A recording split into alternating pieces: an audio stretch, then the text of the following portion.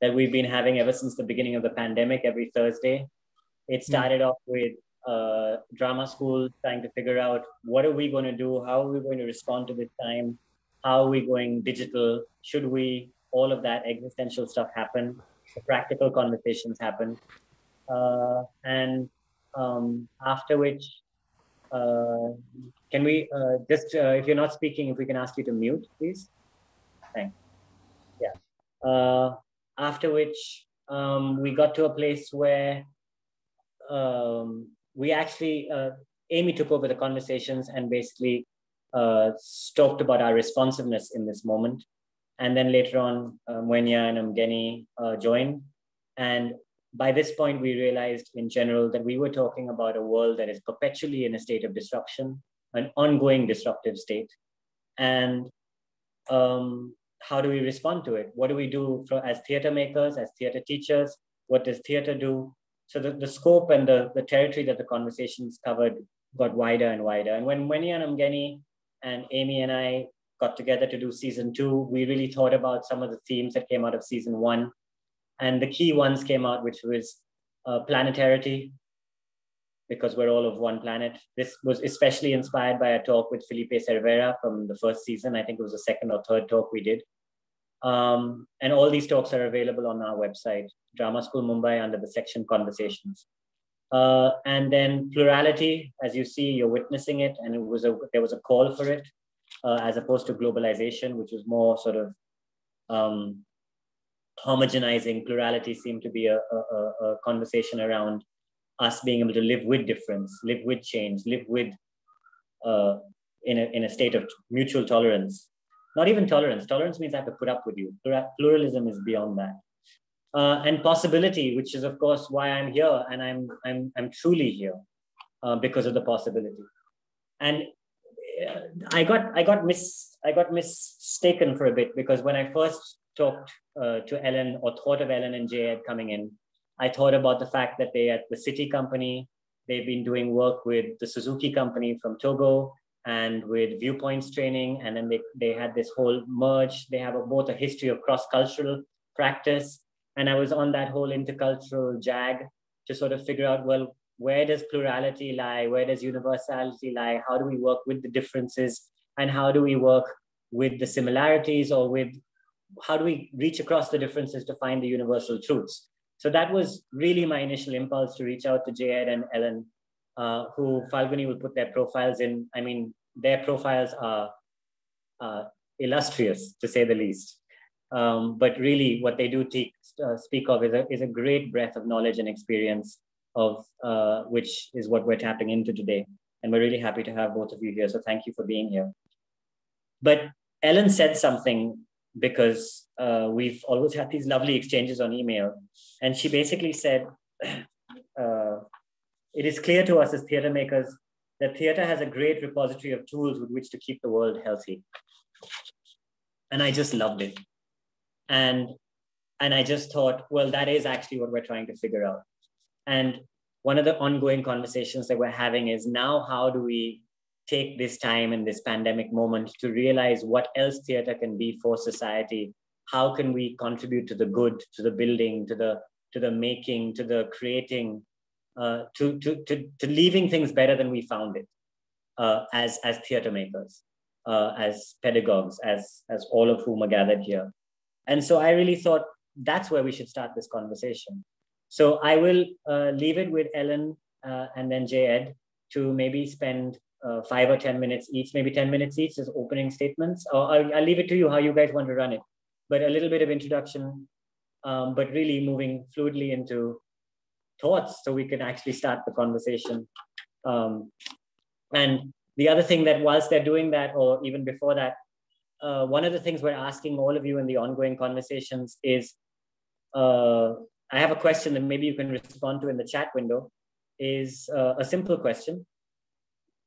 What of your practice, or what of your intention going forward is changing because of what you have been picking up during these conversations? It would be really nice to know or hear from you if any of this huge discursive dialogue that we're having here is actually somewhere affecting and creating some kind of change in practice. That would be an interesting first step. So let that happen. But here we are. Ellen, J.Ed, welcome. Thank you so much. And it's truly a great pleasure and honor to meet you, feel you, reach out and be together this morning for us here in New York. I'm zooming in from upstate New York. I left our apartment in Manhattan about a year and a half ago. I still go back down, but in the course of this time, the SITI company, we let our studio go in the city. We began to shed all of the trappings that come with being a theater company for 30 years. We began to give things away from our storage to people who might be able to use furniture and goods from 30 years of a repertoire stored away, not doing us any good. And it was a great time of mourning when that happened. I am very lucky, J.Ed and I have a place out of the city about 3 hours north, and this is a great privilege.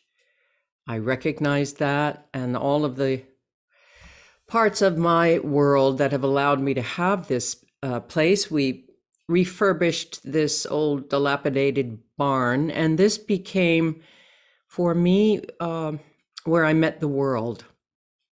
It was the last thing I thought years ago when we started to fix this place up, that this was where I would meet as many people from around the world as anywhere.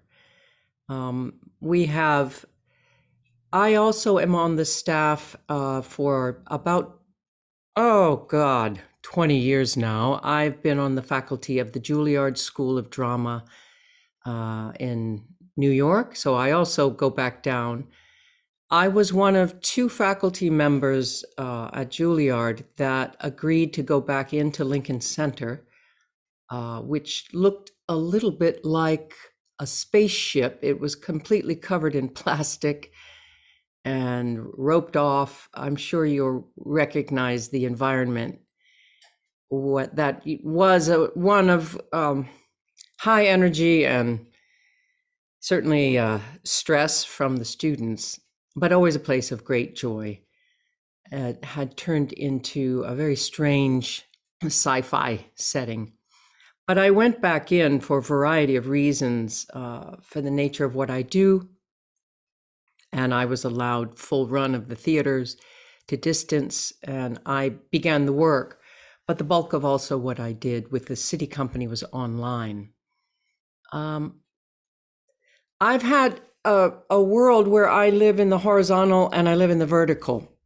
And for the duration of my life as a transmitter, this is what I've tried to communicate to a young artist for making purposes, which is to recognize things for what they are in the horizontal and see it as potential and material with which to make one's work.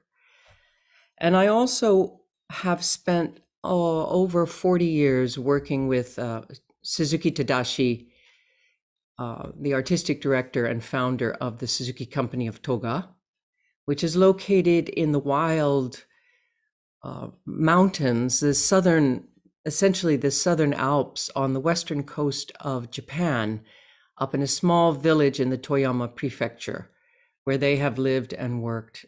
You perhaps might know a little history about the Scott Company, but that's a very curious vertical world for a Western middle-class woman to have landed in. And I have toured with them.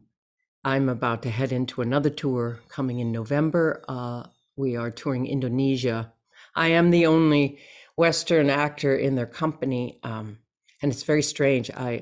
People always think I'm the tour guide when we land at the airport. So that's a very, very vertical world if you know anything about the Suzuki training in terms of setting the body, the spirit, the mind against a set of criteria. and recognizing then where one falls within that criteria. It's not to make anyone look the same as the other, as in a corps de ballet. It's more to recognize the individuality in each person as they face the criteria and bring forward what's already there within the young artist, within the old artist, and bring it out for expressive purpose. It often is maligned and misunderstood. And I think that's why Mr. Suzuki has asked me to be an ambassador for that work around the world for so many years, because people are so disappointed when I get off the airplane because they're expecting some kind of monk or some kind of priestess, I think. And it's just, again, just a white American middle-class woman, essentially. And the work speaks for itself. What I have found during this period, I think I'm perhaps like you, and I won't speak for my partner in crime here, J.Ed, and we have worked together in the SITI company for about 30 years, and I didn't know it early on. How could we know it? That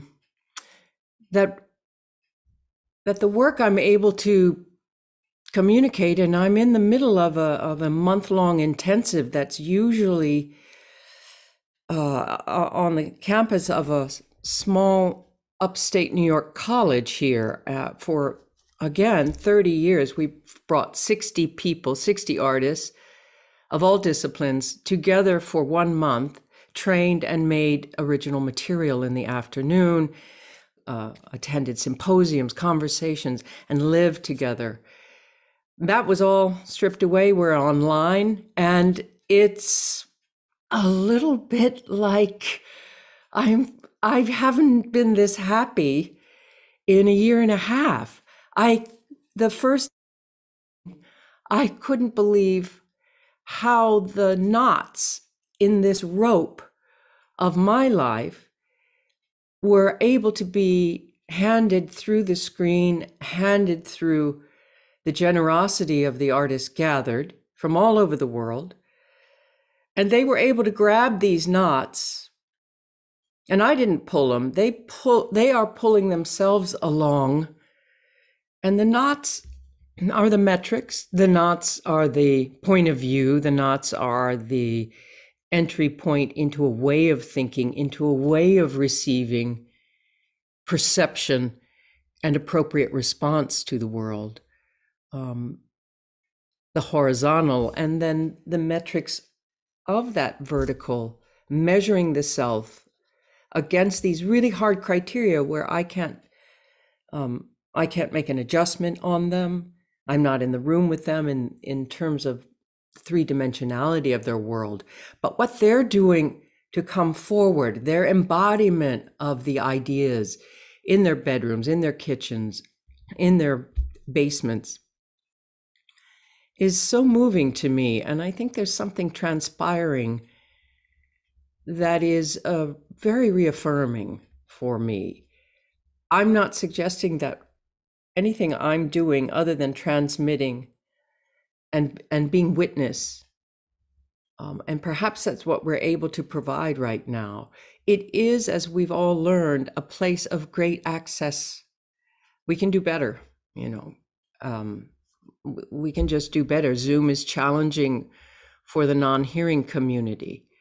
There is closed captioning now, learning to work better this way, and creating, as we have continued to create, as a place of great coming together, but also allowing these affinity groups of people who self-identify and need to connect with one another so that they can come together in the studio and be together with their own, all together alone, which is a critical practice in the world right now.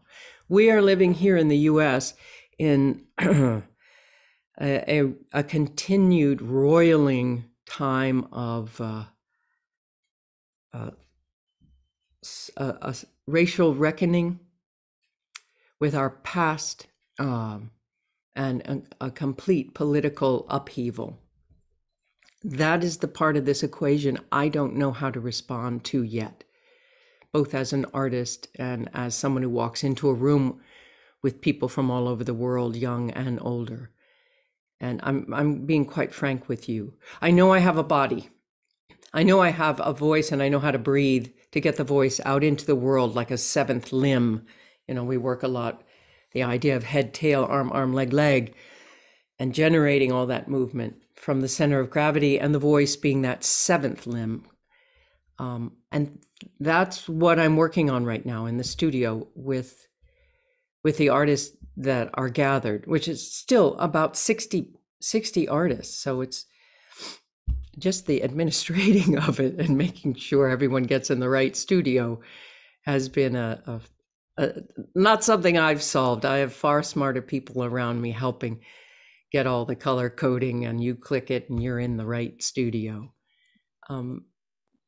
But this idea of the necessity of the body and the whole body, of getting people up into their spaces and creating a theater, creating a disciplined, focused, energized space around them, allowing them a transformative experience, which is the point of any artistic preparation, and taking them through that has been, I've been astonished by the ability for the artist to come and meet, maybe even more than halfway. I was thinking the other day, teaching through this medium has been,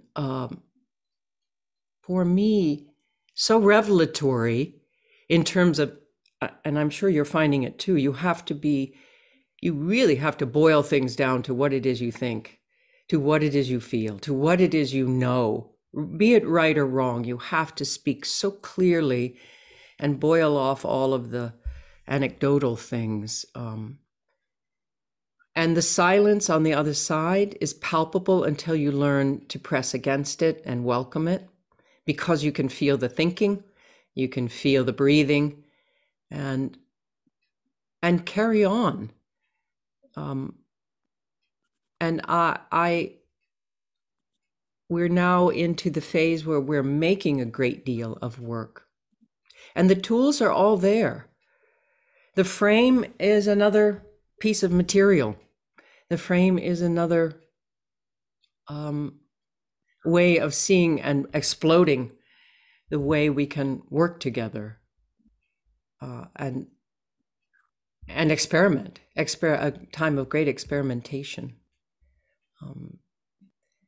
So I can speak specifically about these two trainings that I teach, but overall, I do want to speak from a place of positivity and goodness, and that's coming from the people that I'm meeting, and I'm so deeply grateful to them, and this chance to tell you that message. I really hope with all my heart you're experiencing the same, and I'm anxious to hear from you as well. I think J.Ed? that's a great start. J.Ed? Thank you, Ellen. Good morning, everyone.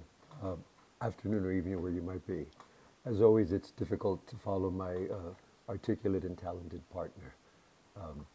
Ellen talks about how people are sometimes surprised when she gets off a plane, and she's a white middle-class woman. And then they often are surprised that she's followed by a brown male Chicano from South Texas.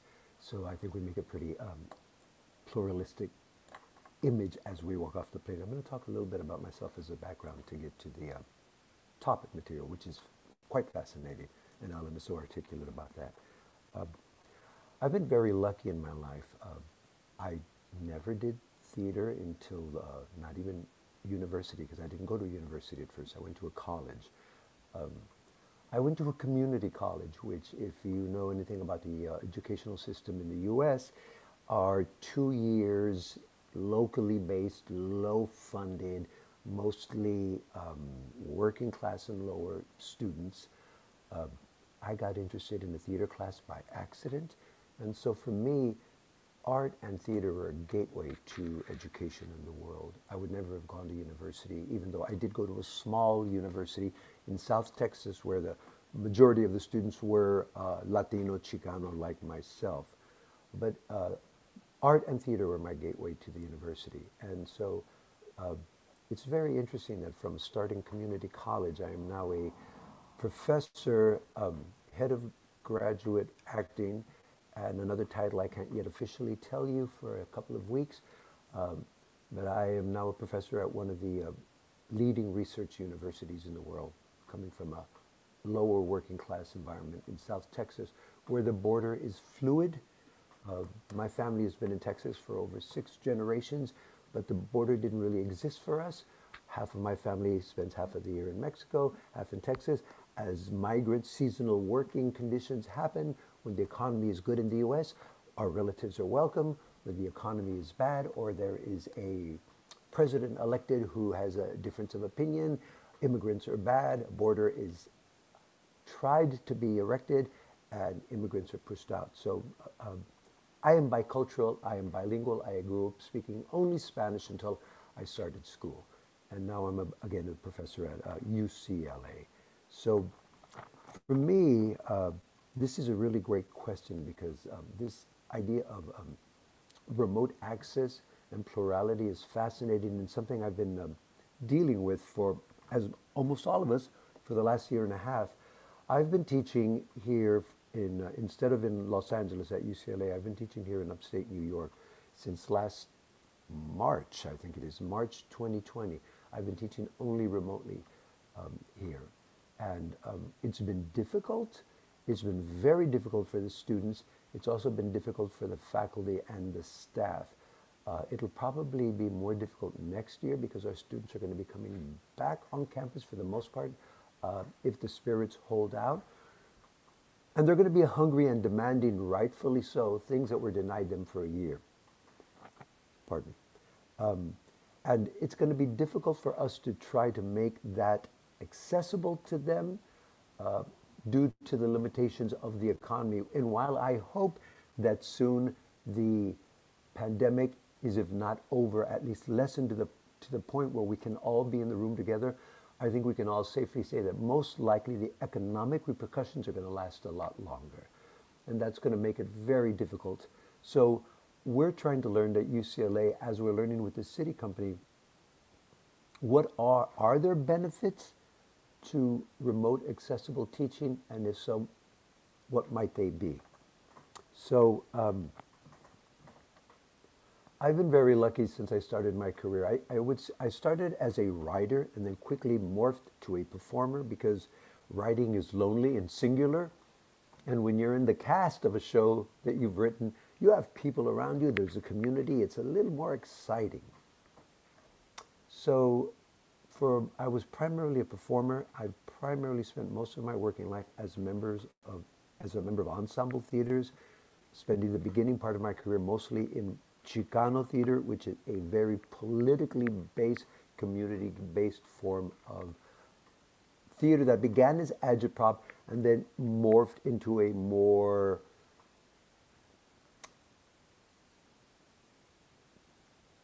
polished, multi-varied way of looking at the problems of identity and social aspects in the Latino Chicano community. So I've been mostly working as an ensemble member. 30 years ago, I was quite lucky to meet Ellen Lauren and Ann Bogart, who was one of the co-artistic founders, along with Mr. Suzuki Tadashi of the SITI company. Started working with them both in the William Inge play. You can't get much more American regional theater than William Inge's Picnic. But we started working on that play. I found an accessibility and an interest to the type of work which I've always done, which is bodily based, physically based. And so I've, by accident and luck, fell into working with Ellen and Anne, who was asked to join the company, and I've been working with them for over 30 years. For over 30 years, I've been very interested in the following. One is trying to find a type of theater practice and theater training that is objective as opposed to subjective. I find in the US a great deal of actor training is very subjective. It's what the teacher likes. It's what the guru thinks. It's their own particular style. The Suzuki method is extremely, extremely objective. There are certain physical tasks you attend to. This is something that I've borrowed, as most of my lines are, from Ellen. We don't know a lot about how Greek theater was performed, but we do know that they had the same body that we do. So that is our link and our connection to Greek performers, is we have the same body. There's an objectivity to the Suzuki company training that I found very thrilling. That, married with the ensemble collaborative nature of the viewpoints, for me became a very holistic way of working. They're very different, these trainings, but I think they're symbiotic and they support each other.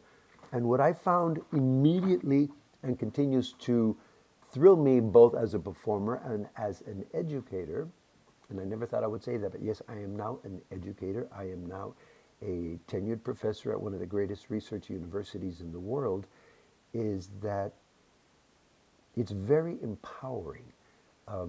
In the US, in my opinion, in the US, a lot of performance and performers have lost a sense of virtuosity and of training towards virtuosity. There is virtuosity, but for example, most actors in the US, not all, but most actors are interested in television and film, even though the training is still somewhat theater-centric. And so most of the virtuosity, in my opinion, in film and television is virtuosity of the camera, virtuosity of the cinematography, virtuosity of the sound designer, virtuosity of the director. And the actor is an interesting package that is made to look even more so. The Suzuki method and the viewpoints give back some of the power to the actor to make stronger artistic statements and choices. And that to me is very thrilling. As a person of color, as a multi-hyphenate actor, I started, as I said, primarily as a writer. I've been mostly a performer for the last 40 years. And in the last 12 years or so, I've become, again, mostly a writer, director, and professor. These tools for me that I offer to our students, and again, I'll keep mentioning UCLA, and I'll talk a little bit more about the SITI company, because UCLA is the University of California in the city of Los Angeles. So it is a university in a pluralistic community of California, in a hyper-pluralistic community of Los Angeles. So for me, these tools are a way of empowering younger artists to tell their own stories. My job is not to tell artists the stories they should tell, but to try to give them the tools to tell their stories. And that is my primary interest nowadays. As a member of the SITI company, we have found, as Ellen was talking a little bit, how our company is changing, how we've had to let go of our studio. We found, and it's interesting because I would say maybe this started to happen before the events of the last 2 years in the U.S., which has empowered the U.S. to necessarily look at with a long overdue, open-eyed gaze at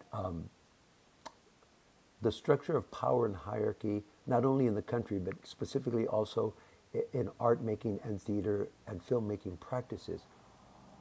Our company was starting to examine that as well,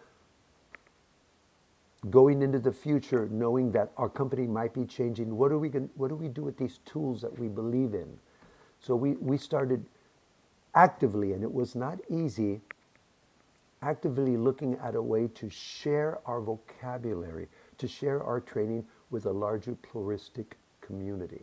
So Ellen and I have been teaching all over the world for the last at least 20 years. Ellen probably longer as a member of the Suzuki company. But for the last 20 years as members of the SITI company, we've been performing, but even more training and teaching all over the world, mostly at the beginning to a more Eurocentric community, but we've started more outreach to every continent in the world except yet to the African continent. We've done some work in Asia, mostly in East Asia, a little bit in South Asia. We've worked all over Latin America, but we still do not have access to the African continent yet. Why is that important to me? Because I think these tools are wonderful as a way to empower artists to tell their own stories. It's not to tell people in any continent what stories they should tell or even how they should tell them, but to give them the tools to re-embrace a sense of virtuosity and to tell their own stories. What have we learned from Zoom? For the last year and a half, I've been forced to teach from Zoom, and like a lot of us, I went kicking and screaming into this little box. It was very difficult. It was also very interesting in my classes at UCLA. You could see immediately a sense of class and of economic position. I would see some classes, because it was primarily a movement classes, where I would say, let's start examining the space that we're in. How can we break outside the tyranny of this box, of this frame? Turn your camera around. Show us where you're working.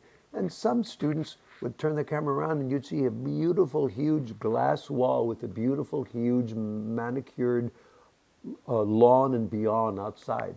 And then there'd be some people in class where once or twice during class, you would see a mother or grandmother walking by, literally with a basket of laundry. Or if someone would unmute to speak in class, you would hear children speaking in the background. I have a student who just wrote me a beautifully moving final paper for a viewpoints class that I taught, and she was talking about kinesthetic response, responding to an outside influence. She said that very often her kinesthetic work, even though we did not know it, those of us watching her on Zoom, was to the noise of the children that her mother babysits as a living in her small house. So there is this sense in Zoom, which is a kind of a dichotomy of the remote accessibility, making it accessible to people everywhere. There is that potential, and yet there is also the financial drawbacks. Some people are on a computer, some people are on a small telephone, and that makes a difference.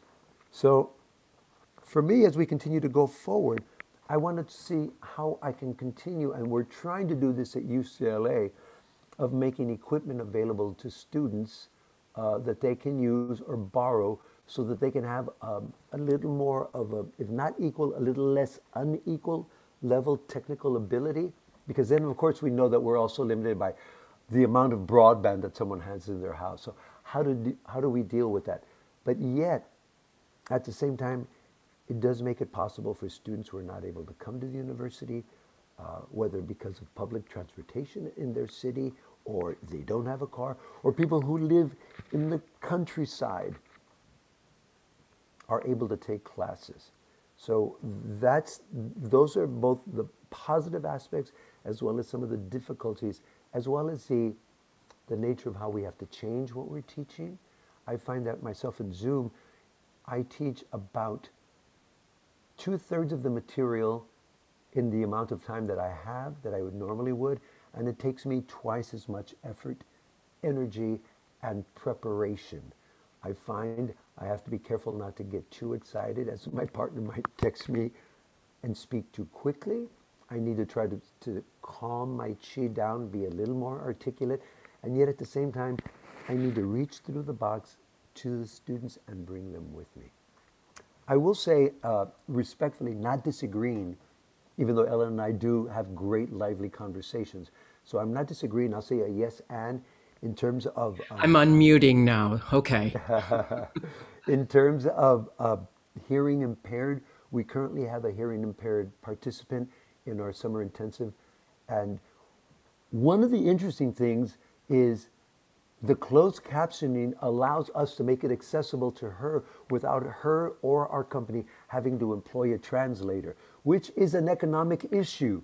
If we had someone who was signing for her, or if she had someone, that would be great, but that's an economic issue.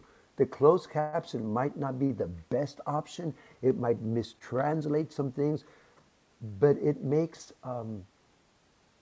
economic availability. And I think the closed captioning is also good if I am teaching at some place where they speak English, but my dialect, the speed of my articulation, or my regionalisms as a Texan from the southern part of the U.S., more accessible. They can look at the transcript afterwards, and my attempt to be charming, my euphemisms might be a little less accessible. They can look at that later and have a way of reaffirming what I was hopefully trying to say. Does that make sense, ladies and gentlemen? So I think there are some positives to this, including not only with the hearing impaired, but also with students who might not understand what I am trying desperately to articulate to them, and the ability to share the sense of empowerment. I think for me, that's the most important thing. I'll end with this for now. Thank you. I'm going to say one last thing. Yes. Now, I'll say this one last thing. Very often in my classes at UCLA, I ask the students, am I the first Chicano or professor of color you've had? And this is at the University of California in Los Angeles. And it's always striking to me how many people say yes, or how few people say they've had a professor of color, or specifically in Los Angeles, a Latino Chicano professor before. So I think even just that, as many educators as we can put in front of them that reflect the reality of the student taking the class, to me that's huge and instrumental. And I also think that remote accessibility is a large part of that. That's all I will say for now. Sorry if I rattle on. Thank you, Ellen, for starting us off so well, and thank you everyone for listening. Thank you for thank you for that. I think both of you have left us with lots of possible launch points and places to sort of take this conversation. And I don't even know where to begin. There is also some very interesting questions already in the chat window that Ellen has provoked about frames and frame being material, which we'll get to in a second. I'm going to put a pause on that. But guys, feel free. We're going to raise hands and go off mic and just turn this into a conversation amongst the whole room. Think of it not as a panel discussion with two people on stage, but us all sitting around in a circle having a cup of coffee together. But Ellen, I'm just going to provoke actually both of you, because there is this thought that you talked about Chicano theater, how it was politically agitprop and then went on to a more refined sort of search for identity, J.Ed, and how art and theater were your gateway to, the beginning of your story to education, etc. And Ellen says that I have this voice, I have this body, I have these limbs, I have all of this. But in the middle of this, when we talked about how can theater heal the world, you also said pointedly, Ellen, that we're in a state of political disruption, which I don't know what to make of right now. I don't know how to respond to it. And it's almost like, if I'm going to say, like, yeah, I've walked onto the planet with a first aid kit, but I don't know what the injuries are that need tending to. It's something like that. So that's one thing. So I'm just going to put that on the back burner for now, because it's more of a kumbaya type of question. But I do, but also building on something that Ngeni and we have been talking about, is this sense of radical intimacy. And J.Ed, you kind of described it towards the end of, what your experience of Zoom teaching has been. But Ellen, you so eloquently talked about it in terms of knots as well, and how they reach forward to pull the knots. And I've been wondering about, is that good enough for us to, I think we've had a lot of conversations about whether this digital space is a substitute for the in-present space, etc. So I'm not sure if we should go there. It's not, I agree. I don't think anyone in this room thinks it is. But the accessibility thing, being such a huge thing, and this idea of giving people the tools with which to find their own voice, etc. Is that, if that's the place of healing, then if that's where the starting point is, where by giving people these creative tools. So that's where I'm thinking, and that's my sort of thought on this.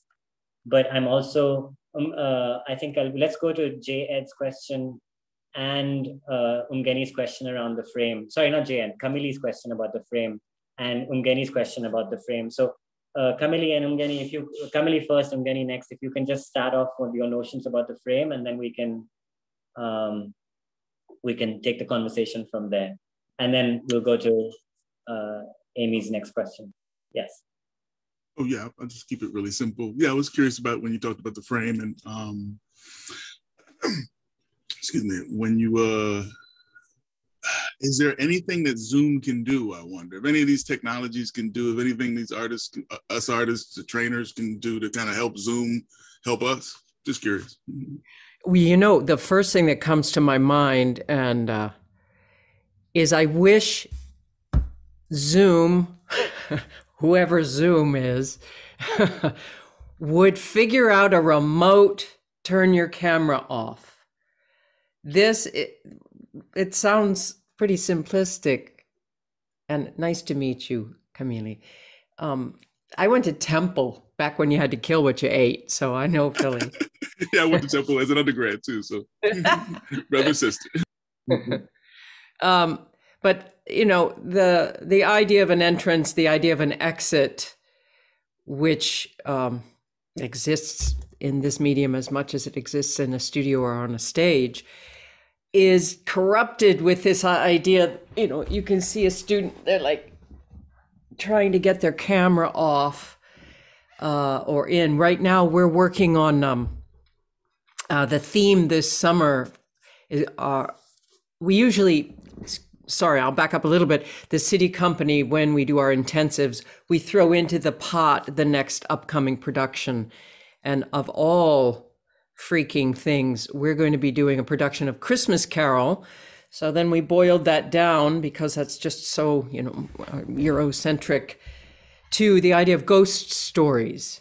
And so they're creating compositional material online for us. They're beginning to show them of telling ghost stories, and they're spectacular what they're doing. They're mind-blowing what these people are doing, and they're very analog. You know, it's just really good storytelling, depth of field. But the one thing they're having trouble with is making those entrances and exits, because you can't black out. You've got to come forward, or in an open improvisation in viewpoints, you know, you can't enter and exit very well. And that's, I think that would be really, really helpful. In terms of the rest of the frame, what are you finding in your studios? Are you finding that students are experimenting with moving frame or virtual backgrounds? I find virtual backgrounds to just be so creepy. I don't know how anybody else feels, but you know, don't be doing that. Doesn't look good. And half of you disappears or comes in it. Yeah, it's so janky in terms of that. And I know a lot of students had fun with it early on, you know, with the planets behind them or a floating bowl of cereal or something. But once we kind of got through that, and God, thank you that we could play around. Now it's the use of it, and it's still three-dimensional space, or the 9 quadrants of space. For me, it's temporal and spatial is how to use the frame. And I'm not sure any kind of technology, but I really mean that, Camille. I'm not sure because I'm not, I frankly have done very, very little work on a frame as an actor. It's really been. The reason I was asking too is just because I'm worried that Zoom will then come up with some brand new thing that'll literally park right in the middle of all of us and say, now we can use it. Yeah. And it'll be completely, for us theater folks, unmagical, unrealizable, and it'll just be like backgrounds, right? Where we just kind of get out of here, kind of thing, you know? I'm right with you. I agree. And you know, half of Zoom is so interesting because it's really, it's pretty amazing that I woke up this morning and we're all meeting. We know that, but it's really made for corporate situations. And what we have done I feel, and not necessarily, I mean, we, as I'm reaching through to you, is just try to keep it real. So I worry that any kind of additional bells and whistles that Zoom might come up with is going to mess it up. Right now, it's just a place to meet. And this is maybe what I mean by the repository. We just have to keep getting together and slamming ourselves up against one another philosophically, right? Spiritually, emotionally, and even physically. And I don't mean, obviously, contact. But we all know that the physical transcends. And I think we have, as theater artists, made a Herculean effort through this year and a half to keep the body awake and alive. And so, yeah, I would resist it as well. I think it would just be some like a bad, going through that period of bad set design that we suffered through, and then realized we didn't need all of that.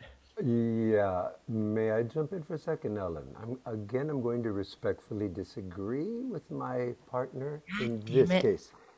I think there's two issues. Yes, there are technical issues that we hope Zoom will make better. That's going to happen. For me, there's two things to think about. This is such a great question, Camille. Thank you. Is that one, if there was one thing I would ask Zoom to do, because they're making so much damn money off of the whole world, is make the accessibility free to more people. They're making enough money off of corporations. This limit of how long you can stay with smaller groups. There are community college or community groups that could benefit by more broad accessibility.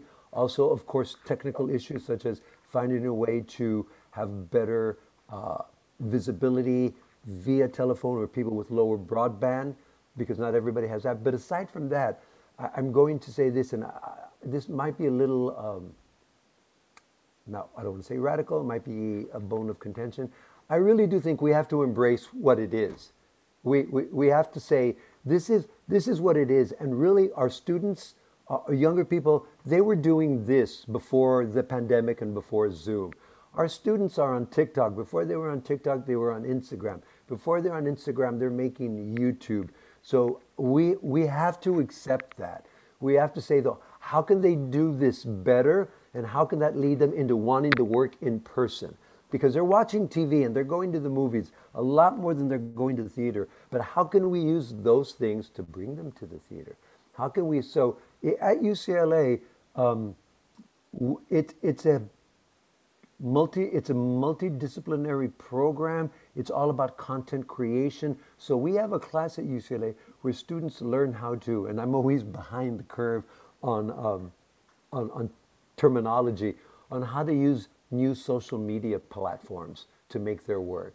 How many students are starting, and now the students in the class are doing TikToks, which are way too small, but how do they start to do small things on YouTube that then someone sees and picks up? How did Lena Dunham start? Donald Glover is a genius. How do we take the limit? Because as theater artists, I think the great thing that theater artists have more than anybody is that we're really great with obstacles. You know, if it's a theater that doesn't have a walk around, you got to build it into the show. You walk through the audience, or someone who runs across the stage. So we're really great at making limitations obstacles, and obstacles are what gives us conflict, and conflict in theater is art. So we have to somehow find the limitations of this medium and use it to our advantage. So I don't want to let go of studio classes. I can't wait to get back. But for example, I teach a class in Chicano theater, and I found that breakout rooms were interesting in this aspect, that it enabled me to quickly go, okay, we're breaking up into groups of 5. Here's a topic. You can discuss it. And then after 15 minutes, you elect one person in your group who's going to come in and give a short report on what your group decided. So I'm proposing next year to teach the class hybrid. So one day a week, we're in the studio all together, sharing the space. And then one day a week, we are going to be remote, because that way, instead of me going, okay, we're not going to break out into small rooms and we lose half the class time going to another space and coming back, I can quickly do that. So I don't want to, does this make sense, Camille? I don't want to lose the sense of being in the room together with them, but I've got to accept that it did make some things more accessible. It also means some of our students who cannot afford to come to class because they have to work can, on their lunch hour, take a class from their phone. So I don't like Zoom. I really don't. I don't like being in a box, but I'm trying to figure out a way of accepting the limitations and using them to our advantage to tell better stories and to help our students. Thank you. Okay. I mean, it just reminds me of what Ellen talked about. I mean, Ellen talked about so beautifully at the beginning about the horizontal axis being recognizing things for what they are and starting there. And then looking at, discovering what the vertical possibilities are in this space, which is this whole conversation sounds like that. Amy, I think that's a really great question. And it also plugs into something that we were talking about systems of training that are very rigid versus fluid. And do you want to just sort of put words to that, Amy? Yeah, sure. I spent so long composing my message. It's fantastic, but I need to hear you say it. It's really interesting because I've had long interviews with Norman and Ellie and Camille about the neutral mask in the lineage of the Jacques Copeau and Suzanne Bing and Jacques Lecoq. The noble or neutral mask. And when I hear you talking, Ellen, about the encounter between the individual and the rigorous form, that really strikes a chord. That sounds a lot like what the neutral mask is. Essentially, it's a kind of a discipline that can bring out something in a performer. It doesn't really have to be justified in any other way. It could be a tea ceremony, or it could be motorcycle maintenance, or it could be it could be any task that is rigorous. However, it does seem that in theater training, certain aesthetics get prioritized. Simplicities, symmetries, certain states of energy. I mean, these are they're given a kind of reverence where, other trainings wouldn't be considered to give people a valuable performative state, where in fact, it's just might be a different aesthetic. So I'm just, obviously forms cast shadows. And I'm just curious about how you and J.Ed think about the shadow that's cast by the aesthetic of a rigorous training. That's extraordinary. I'm a little intimidated by you, Amy. Wow. But so forgive me, I perhaps can't come up to the eloquent question and brain you have. I was an athlete as a young person. I was an equestrian. I was on the junior Olympic team, obviously very highly trained. Training was my life. The rigor of the Olympic Committee is such as it is. And I was drawn to the Suzuki training just as animal to animal. I just liked it. It just was, for me, it was fun. And then something in the back of my mind knew that it was also the alchemy of it was working to, and I finally felt, oh, I'm home. I'm home. I'm not, I finally have found a place where my energies and my habits and my skills and my taste and my who I am began to find a place where all of those things were moving towards expressive purpose.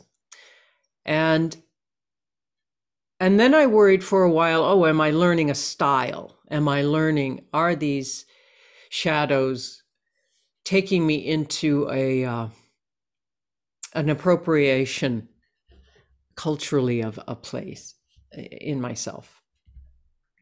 And that was really quickly put aside because I also met Anne and Bogart, and we began to experiment with the collision between, and first let me clarify, the Suzuki training is by no means, like any great training, by no means to dictate a style. It's really foundational. You can do multimedia, puppetry, videography, anything. It's just a foundational way of being in the world that makes who you are a little bit better, right?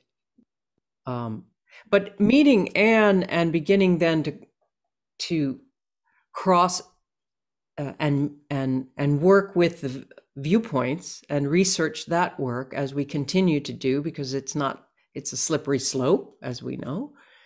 But what we found the chocolate and the peanut butter, so to speak, where they intersected, that sweet spot is what on any given day, in terms of communicating to an artist in my own practice, you're looking for. And that doesn't cast shadows. That opens up the box and lets the light in.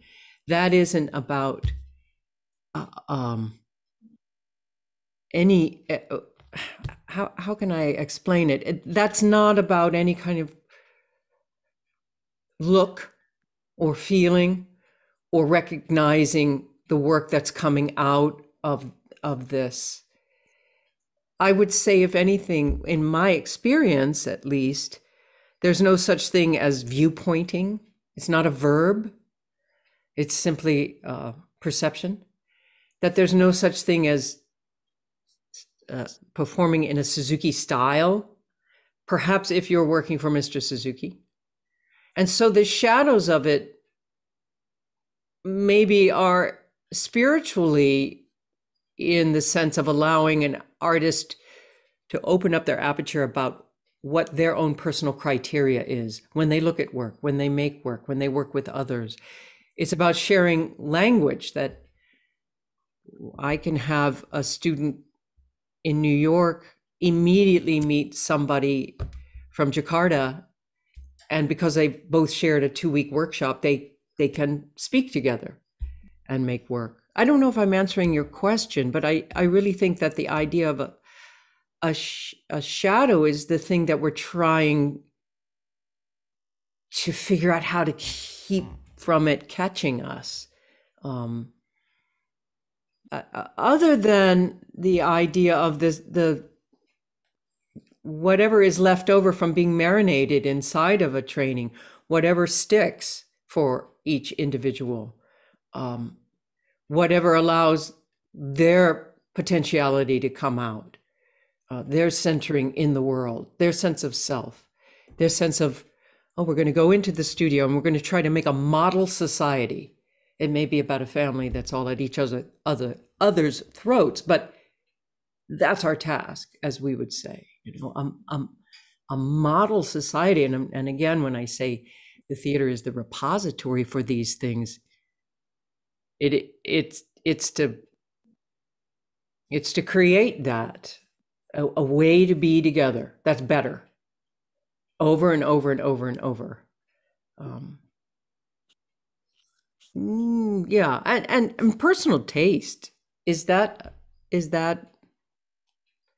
shadow? Is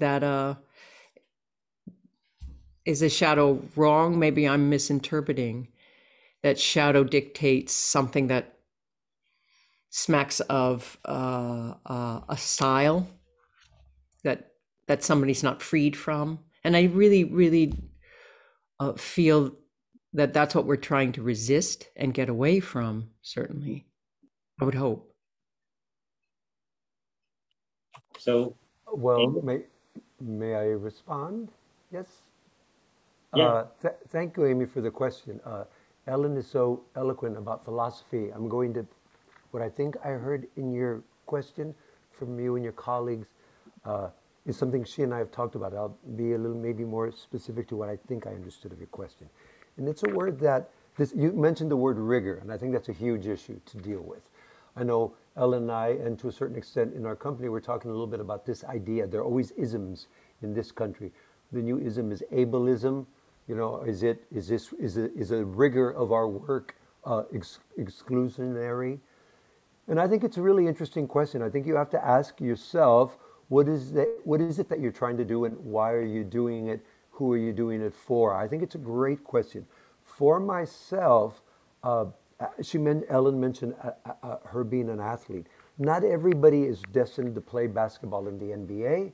Not everybody is meant to dance ballet with ABT, or sing opera at the Met, or play rock guitar at Madison Square Garden. But I think everybody can play basketball in their backyard or down at the playground, as I did when I was a kid. Everybody can sing around the campfire or sing at family gatherings in Spanish with the guitarra. I think that's all great, but what is it that you're trying to do, and why? So for me as a teacher, there's a certain thing I'm aspiring to. I'm aspiring to give people voices. If someone takes the training that I offer them and they're able to have the time, the interest, and the ability to translate that into opening it up to a community that they think needs it, I think that is wonderful. I don't feel that that's exclusionary on my part. I am offering it at a particular level, which you could say is a sense of enablism, but part of my job is also to teach people to use this work, and that using the work might mean that they make work, or using the work might mean they're going to use it to try to make it even more accessible, that I'm trying to do, to another community. So I think that it's important that I tell this to my students all the time. You don't ever have to do the Suzuki training when you finish school, or when you finish training with the SITI company. You might never ever want to do the Suzuki training again. And why would you? It's difficult and physically taxing, and it's painful in a way sometimes because we use muscles we're not used to. However, I would ask you to think about finding a discipline you can devote your life to. Whether it's writing down your thoughts every day, whether it's doing quiet, thoughtful meditation, whatever it is, as an artist, find a discipline you can devote yourself to. And I think you can do that for everybody. I'll be very honest, I made a mistake, because as theater artists, aren't we lucky? I think the thing about theater artists is we continue to learn. Every time you work on a play, you have to learn about that play. So you learn a whole new culture, you learn a whole new world, you learn a new way of speaking, which is the way that playwright speaks. So as theater artists, we continue to evolve until we die, and then someone posts our picture in memoriam. So I think we can do that as theater artists.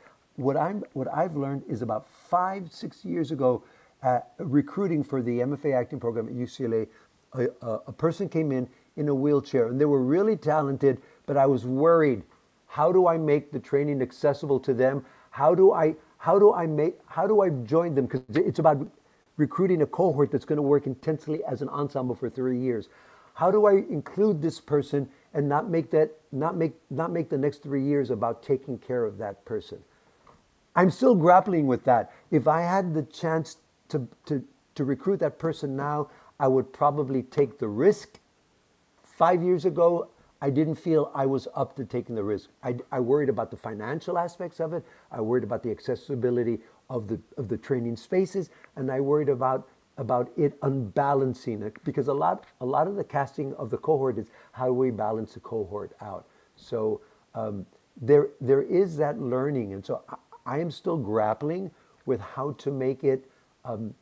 How to include more people, but at the same time, I want to do that without losing the sense of rigor. I might need to adapt the sense of rigor, but there has to be a sense of rigor, because I'm teaching, it's a professional training school. And I don't think there's anything wrong with a community training at a community center, at a community college where I started. I don't think it's either or. So I just think we have to be very clear about who we're trying to reach and why are we trying to reach them. But it is a continuing conversation. It is. And I still think about that young man. Thank you. Kunal, you had a question? Thanks, J.Ed. Yeah. So just quick thing. We're coming on to 10 past the hour. So at 45 past the hour for most people, 15 past the hour for us in India. That's when we sort of close down the formal part of the room. but also I feel like this conversation is just on the cusp of getting really started. So there is a 45-minute after party water cooler conversation. J.Ed and Ellen have given us 2 hours of their time, so that should do it. So just without further ado, I know that we've got Kunal, Umgeni, and then we're probably going to go to the unrecorded session of the part of the conversation where everyone can, this really can genuinely be unmoderated and everyone can step in. So Kunal, go ahead. Yeah. I had a wonderful opportunity to be in a classroom of viewpoints with Dr. J. Paul Skelton. He has been with the SITI company for a long time. And he creates this really wonderful atmosphere in the classroom where the tools of the viewpoints are not the end, not the goal, but they provide a vocabulary for exploration and discovery. So in the atmosphere, the students almost become like a scientist, exploring their own creativity through the vocabulary. So how do we make this atmosphere over Zoom? Oh, well, the viewpoints are just a lens to look at what is there and to discover one's own response to the world around you. And so there are these identifying words that break, and this is the work innovated by Mary Overly, who passed away last summer. Certainly Mary stands on other shoulders of giants. Passed through to Anne and SITI Company as we've continued our research. So I just want to be clear and make sure Mary's name is said, and my colleague Anne Bogart, and all my colleagues in the SITI Company.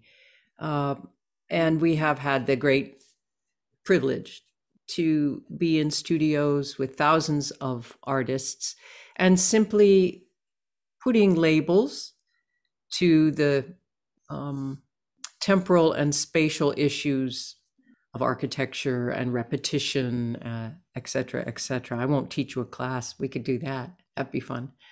Yeah.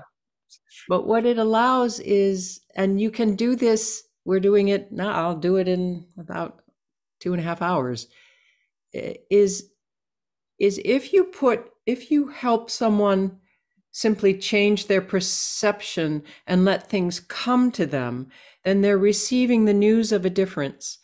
They're receiving the world around them, and then their own perception of themselves and the possibilities of response come into play. And so what you're really watching is the flowering of the individual, and there is no good, no bad, no right, no wrong.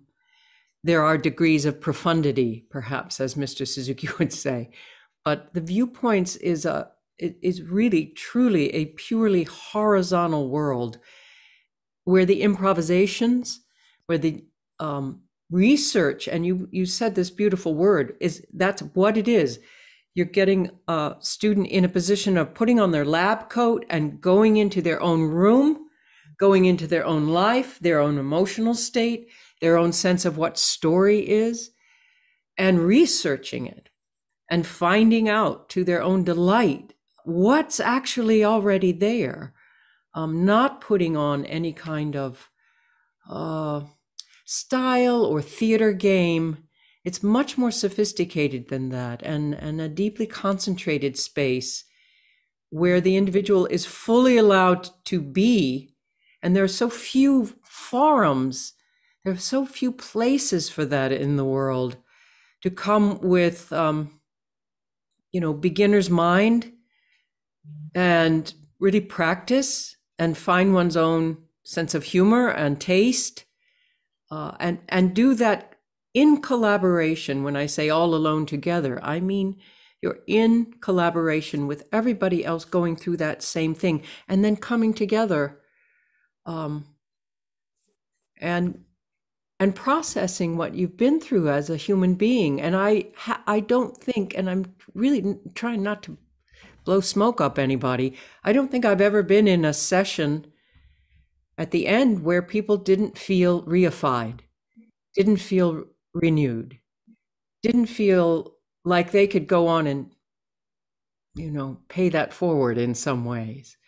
Make the theater better as a community, as a city-state, as a citizen of theater, to take on the responsibilities of it, which is to be fully present, kind, sharp, right? Listen, see, receive, perceive. So when you have that, along with a body that's trained to breathe better and hold still and anchor and plug into Mother Earth, to notice, to be able to project energy, to concentrate, to deal with the invisible world and things that are usually unconscious, brought to the consciousness. When you have these two things working in tandem, you are watching a human being, along with their own cultural background, which are so necessary in the room. You really are watching a full fruition of somebody as they come through. So for me, I'm so glad you've had this experience. Come play. I'd love to work together. Do it, because we can walk in the room right now and make something, or be together and do our research together, and then have a coffee and be friends. So thank you for the question. It's the last few minutes, so I'm going to leave it with Umgeni's question or Umgeni's remarks, and then Umgeni, do you think you can close us out into the after party as well? Sure, maybe. Hello. Thank you so much for all of that really kind of rich thinking. I'm kind of obsessively stuck on this idea of the frame. And it was going to be a question, but I think I've come to the realization about my own kind of pedagogic, critical, ethical investments, when I make choices on how to teach, and especially with this challenge, right? And I've been wondering more and more whether it's not this tension between the kind of laminated surface that these kinds of devices and scenarios produce. So we kind of miss the details that sit just outside of the frame, right? Zoom, when you enter into this kind of environment, or any other kind of digital environment, I think has a way of quite forcibly bracketing out everything outside of it. And I think in those moments, we might forget that we're all sitting in very specific contexts. So the tension between that kind of bracketing, erasing, laminating effect that these kinds of devices, surfaces, interfaces have, and the labor of recognizing that frame as a frame. And I think I work in ways to try and help students, not just on Zoom, but in the everyday kind of in real life practice of performance, to recognize that everything we're doing is a practice of framing. We are bracketing out an experiential space, a conceptual space where we're agreeing to hold things still for a moment in order to engage with an idea, with a perspective, or whatever it might be. But I'm always trying, I think, to get them to recognize the multiple kinds and unequal forms of labor that it takes to produce that frame and stabilize that frame. So that even when we're coming into this laminated space, if there's a way to help us recognize all that is beyond the edges of this frame, then I can't enter into this discussion without recognizing the individual humanity of the people with whom I'm engaging. Yeah. Because I'm always thinking about the context and the different kinds of, I guess, routes that they've respectively taken to arrive here in the first place. And I think it connects to what J.Ed was saying right at the beginning about maybe just the practice of, taking the camera and looking around the room as well, just to help us recognize that this is a device that emplaces us, but in this kind of non-space.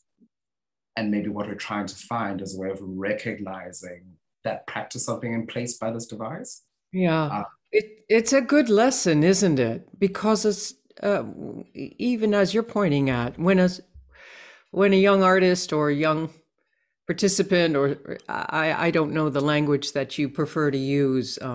Some people are getting rid of the word student, I know. But when they walk in a studio, it's the same. The frame is around them.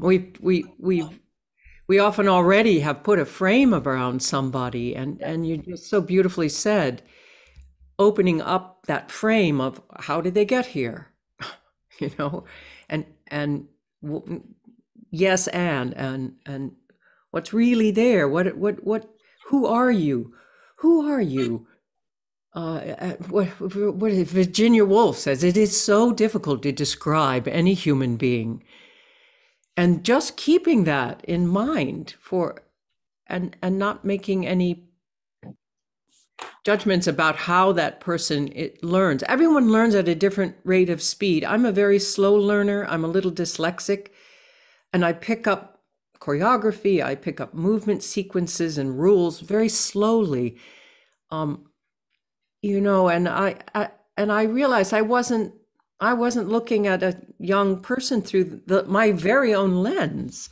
I had framed them. They're young, they're here, they want to learn, they're going to slam up against all this stuff. And I really had to have a talking with myself. And it has been through Zoom and this thing you're pointing at that I recognized how I've been doing that in my studio. And all those assumptions, because studios are frames.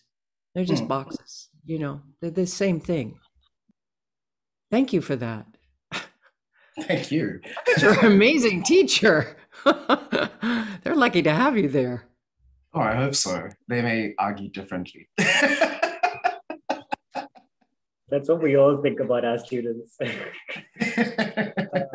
At least me. And as a passing out kind of thought, the other thing that I'm trying to grapple with in relation to that is I kind of always talk about using what's within reach, because that tells us a lot, again, about, you know, the perspective from which we each individually come.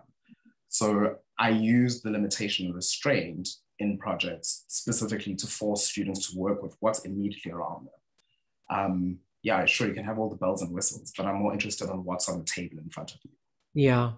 You know, it's that idea. I'm sorry to interrupt. It's just that just sparked that image of, you know, the story of less. It's something Anne said not long ago in a rehearsal. And it was in reference to us having to rehearse through Zoom, which we started to do, and we were all like, how the hell do you do this? But she said, you know, in it's been recorded, the prisoners of war separated from one another in their solitary cells worked out these taps to one another and survived through tapping on the wall next to them, and survived for many, many years, communicating just with the, you know, the limitations of communication of human survival minimized to such an extent. She said, we're tapping.